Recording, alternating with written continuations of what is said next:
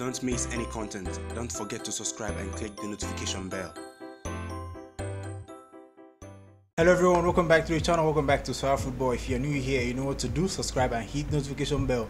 Can Gambia beat Tunisia in the third place of the Under-20 Africa Cup of Nations? Can they do it?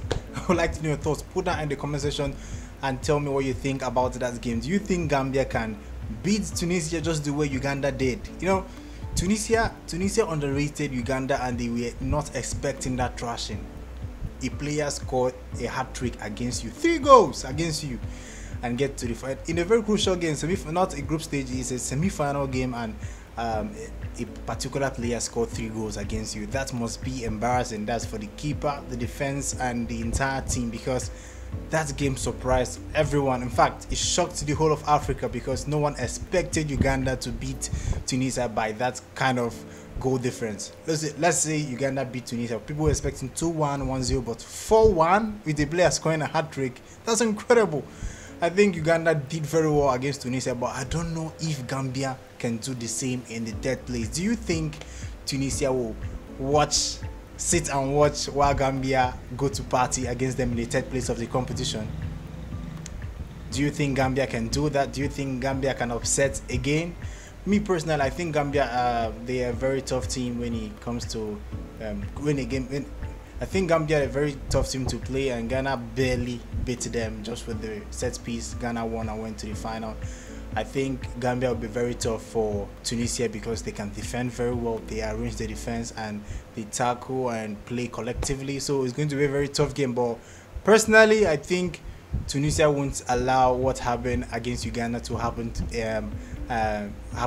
to them again in the third place. I think Tunisia will be too strong enough for Gambia, and I think Tunisia will take the third place in this Under-20 Africa Cup of Nations. I would like to know your thoughts. I might be wrong because I feel Tunisia won't.